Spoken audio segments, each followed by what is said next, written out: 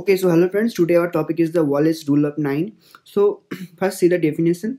Definition is in case of burn injury, the body size, the total body surface area involved in usually work out by the Wallace rule of 9. Okay, so what it means that you can work out the total body surface area in a burn injured patient. So let's see the what are the rules here, then we will discuss the rules in the diagram. So here you can see these rules. First one is each upper limb 9% of total body surface area.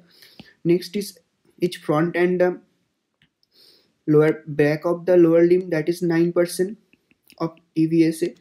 This is 9%. Front and back of the chest TBSA. Abdomen 9% of TBSA. And head and neck 9% of TBSA. Next, perineum is 1%. So let's see these things in the diagram.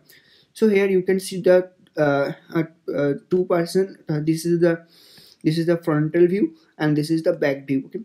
So first is the each upper limb, that is the 9% of the body surface area.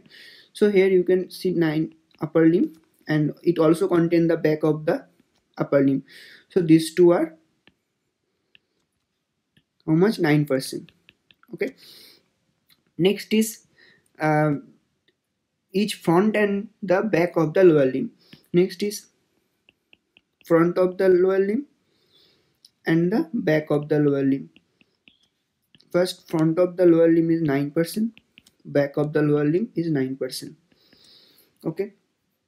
Next is front and back of the chest. So this is the front of the chest, this is the back of the chest. Okay. So front of the chest is 9% and back of the chest is 9%. Next is front of the abdomen and front of the back of the abdomen. Front of the abdomen 9%, back of the abdomen is 9%. Next is head and neck, containing both the back and the front surface area. This is 9%. And rest one is the perineum. Perineum will be 1%. So now if you calculate, you will get the 100% of body surface area. So you have to calculate by taking the both the limbs, this, next front and next is chest and abdomen, and head and neck and the perineum.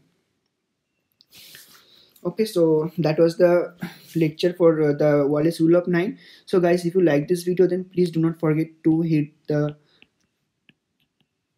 like button and please do subscribe my channel.